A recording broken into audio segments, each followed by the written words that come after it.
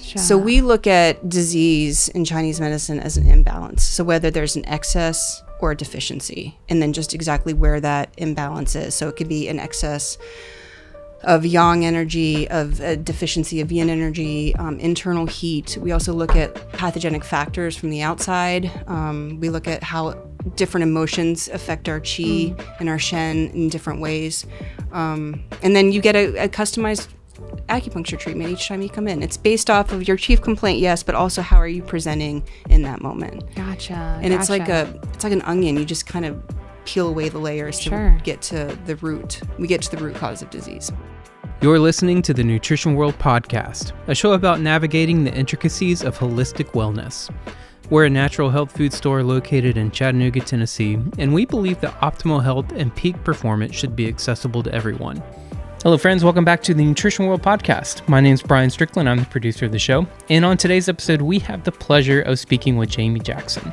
If you're a Chattanooga native, you might be familiar with Jamie. She is a herbalist and acupuncturist trained in traditional Chinese medicine. She's gone through years of extensive training on these subjects, and we love having her on our campus. Katie is going to sit down with Jamie today to just talk about her own experience with acupuncture, what it is, what it's like, some of the fears that people have, some of the misconceptions that people have, and Jamie's really going to break down the ins and outs of acupuncture and some of the finer points of traditional Chinese medicine. So we really hope that you enjoyed this episode. Let's go ahead and hop into the conversation with Katie and Jamie Jackson. Hi, Jamie. Hi. Thanks for coming today. So, my goal of having you on our podcast was to just sit down and kind of go through some acupuncture thoughts and ideas and the schooling that you went to get you to this place of being an acupuncturist. Here at Nutrition World and at the Wellness Corner, of which you're a part of, we really want to build this team of practitioners that can be here to help people through problems in life. And the problems may be stressors, maybe health issues, emotional issues, whatever that may be. And you know our philosophy and you're aligned to it, the fact that the body is able to heal, but sometimes we just have to give it the right tools and the right things to do that. So we're just honored to have you on our podcast today to speak about acupuncture, your specialty. So if you don't mind, let's just dive in and kind of chat about how you even got into this. Okay. Well, thank you for having me. I studied in Colorado, in Denver, and I got into acupuncture through one of my best friends out there.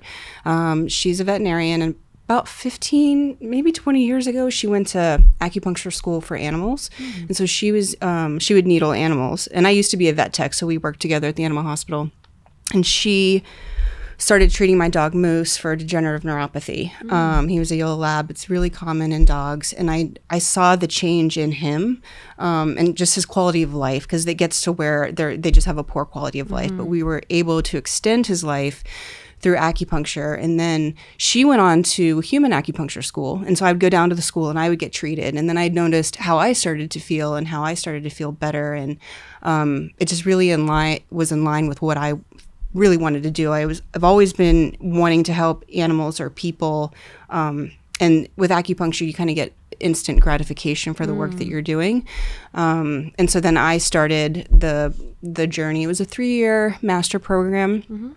And then I had to take 4 boards to become certified, to be an herbalist and an acupuncturist. So it was a long journey. But it was like 3 continuous years. Like we did trimesters. So we went like around the clock. Wow. Yeah. Wow. Yeah. And then I moved here to Chattanooga, in 2016, I think. And then I brought my practice here. Wow. Okay. Yeah. And so for people that have never experienced acupuncture, tell just a little bit about what the philosophy is even about. Like we all know acupuncture and we think needles going in places, and what's kind of the idea behind the specific places they're going? Because I know it's not, oh, I have a pain here, put the needle right here. Right.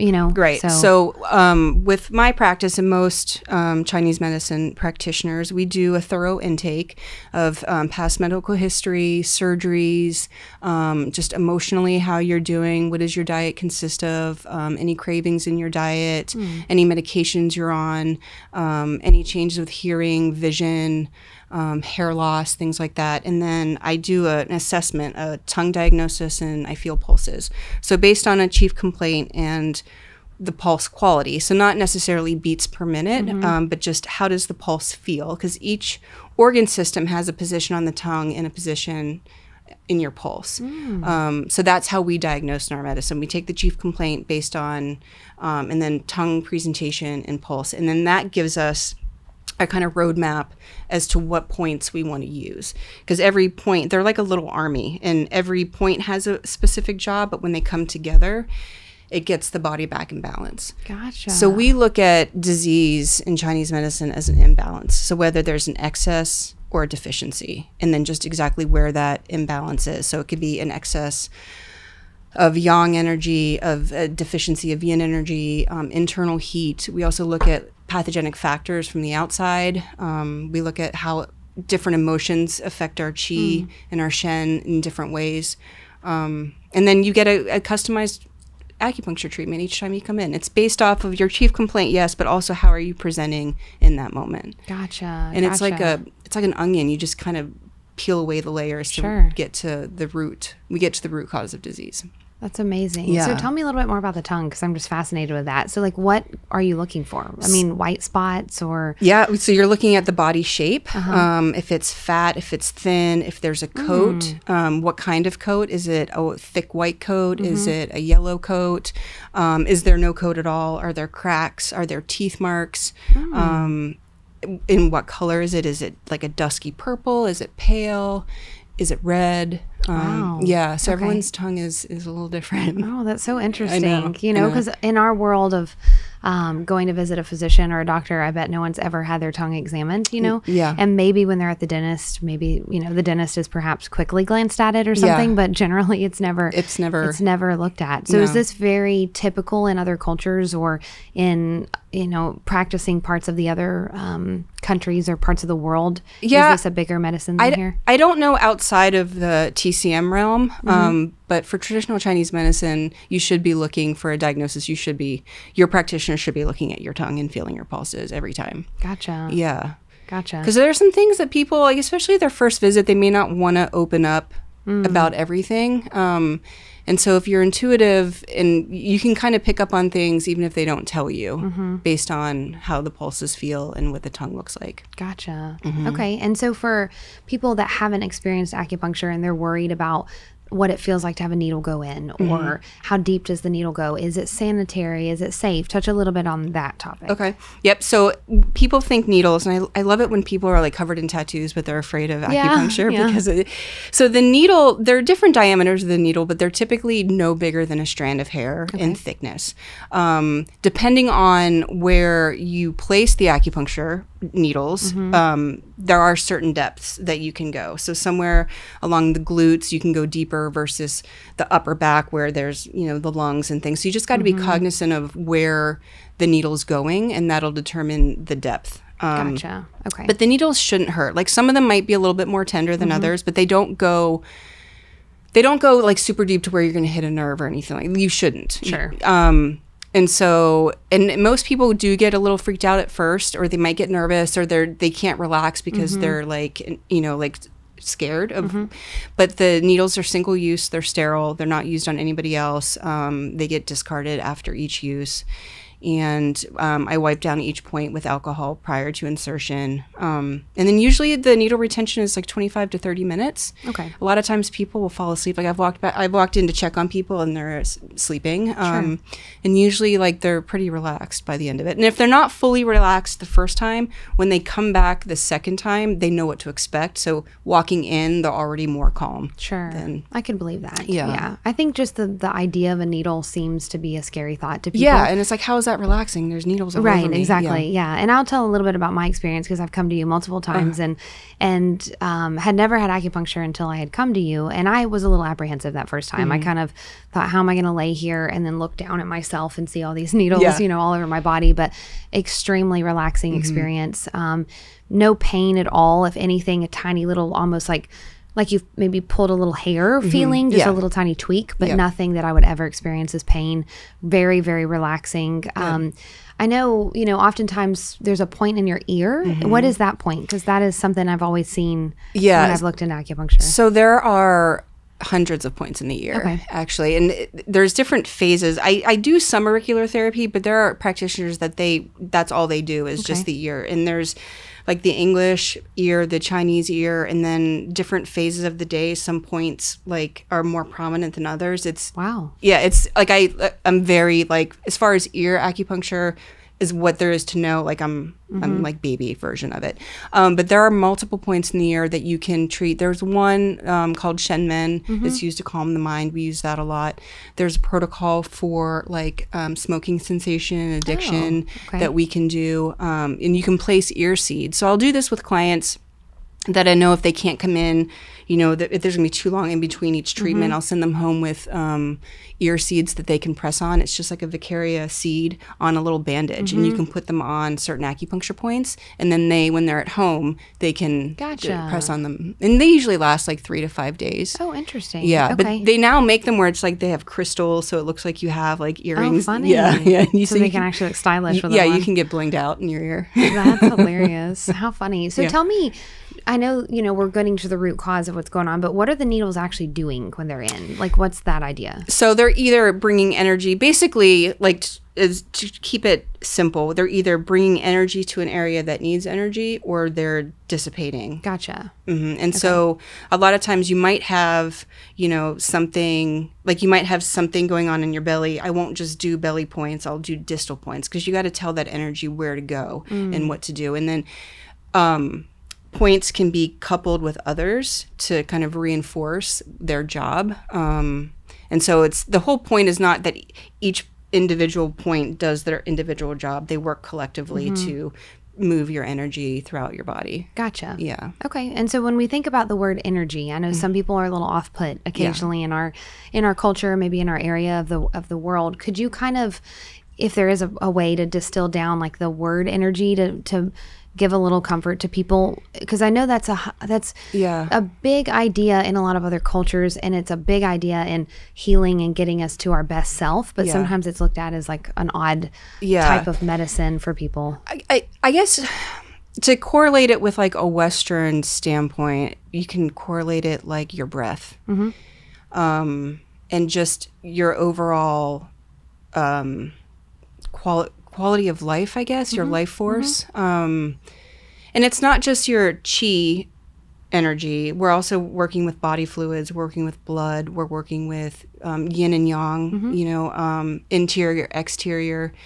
So when we have imbalances, we could have either excess energy or not enough energy to do for our digestion, or too much energy causing migraines and headaches, or so it's just about like your life force, your breath, to correlate it in a Western way, if that kind of that makes sense. Okay. I would kind of think, even in my mind, like if someone was to walk in this room that we're in right now and they were really angry, or they were really like tense and making sounds of like you pick up on that. You would feel that, right? We'd sit here and we'd be like, ooh, like we're focusing, but someone's mad in this room. And so that is kind of like obviously a type of energy that's going on. So we're kind of picking up on that, where with acupuncture, we're not going to be working with someone's angry energy, but we're going to be working with balancing maybe the dysfunction of energy that could be going on in their own body. Yeah. Correct. That makes sense. Okay. So, I came to you after I had my first son, actually, for acupuncture in those postpartum days. And for any mamas out there, anyone that's had a child, we know how heavy and hard those can be with the body, the mental state, emotions, mind, all of that. And I remember it was like it felt like I had really had a few moments to actually feel calm and peaceful when I came into your office and was able to relax there for that brief hour. That was probably the only hour I got for a couple of months there, or whatever. And it was wonderful. It helped. It kind of, to me, felt like I was given a gift of ability to heal for a few moments, give the mind some resiliency and some strength in those kind of weaker mental state times. And I remember kind of speaking to you, I'm like, this is a lot harder than I thought, motherhood and this postpartum time. And so I'm not sure, of course, exactly what you did, but it was a very relaxing and rejuvenating experience for me, and I appreciate that. Oh, you're welcome. Yeah, especially postpartum mamas. I mean, whether you have a C-section or a vaginal birth, you lose a lot of blood. And the quality of our blood is a kind of a direct reflection of the quality of our shen, or our mind. And so when our blood is decreased, we have more of a deficiency, then we have more things like anxiety, overthinking that's going on. So it's about just building up your blood, building up the quality of blood, so you can then relax your mind. That makes total sense. Yeah. And that's what a lot of ladies experience postpartum is that overthinking, almost like looping thoughts, anxiety, you know, Depression is the baby is breathing? huge. Is this, you know, like just over analytical thoughts that maybe have some place, but don't have the place that they exist, you know, to some extent. So that's wonderful. So tell me, let's get a little bit more into like the type of client that you see and the conditions and whatnot that you can help. And I know we have to be careful with always treating and diagnosing, but I think with acupuncture, you can, you know, speak a little bit more loosely, perhaps about the type of client you could help and what issue you could help them with. Yeah. You know, so being from an Eastern background, I can't technically say I treat, you know, a Western diagnosis. Acupuncture can help with any ailment that you have. I typically I don't see a lot of pediatrics, a lot of pain, digestive issues, infertility is huge. Acupuncture is really good at treating infertility, digestive, a lot of mental imbalance, whether it's anxiety, depression. So acupuncture, Chinese herbs, but primarily, I would say most of my clients, pain of some sort. pain. Okay. Yeah, pain's a big one. Yeah. Low back pain. There's a lot of low back pain. Okay. Good to know. Yeah. So tell me, you know, if someone was listening and they had low back pain, the $1 million question always is, how many times before I would get relief, or how many times do I need to come? And even myself, we're kind of working through something and with our son a little bit right now, and I'll ask myself, how many more times before we start seeing results? Or, you know, and I think I'm like, that I know that's not really the way the body works. You can't exactly know how many times someone needs to visit you, but is there any ball game figure you could give? Or it's hard to say because, you know, we're treating the body in the moment. And so everybody is going to respond differently to treatment. I have clients where I've treated them one time and they are good to go and they don't need to come back. Or I have other clients that they come in once a week, they come in once every 2 weeks, or they come in once a month. I leave it up to the client as far as their time and their financial resources to come in. I say if you've never had acupuncture, especially if you had something chronic, give it at least 3 treatments, and 3 treatments, you know, within 2 to 3 week period. If you don't see results on the first, you're most likely going to see results on the second and third. And then we can kind of go like, okay, you got relief for 4 days, you got relief for 5 days. Now then we can tailor your treatments based on just how you respond each time. Sure. And are you doing that assessment every time they come in? Every time they come in. Okay, gotcha. Makes And then we total can sense. do other things like fire cupping, gua sha, herbal therapy. So it's not, I don't practice just acupuncture. I have other secondary modalities within my Chinese medicine scope that we can Gotcha. we can Talk do a little as bit well. about those. What is gua sha? So I use, it's becoming popular for facial stuff. I don't necessarily do it on the face because the whole point is that you're trying to create a sha or a redness. But you can do it on anywhere like a cup doesn't fit. So it's just usually like a porcelain spoon and just scraping along the musculature to create like a redness. And so it Gotcha. helped to increase circulation. It's awesome for the neck. Really? Yeah, it's really Okay. good for the neck. Or I've done it like on elbows for like tennis elbow, things like that. Gotcha. And does it feel good as it's being done? It does feel Okay. good. Yeah. Okay. And then moxibustion. Okay, moxa, that is an herb. It's called mugwort. It's used for a couple things, and you can use it. You can drink it as a tea, have that as a tincture.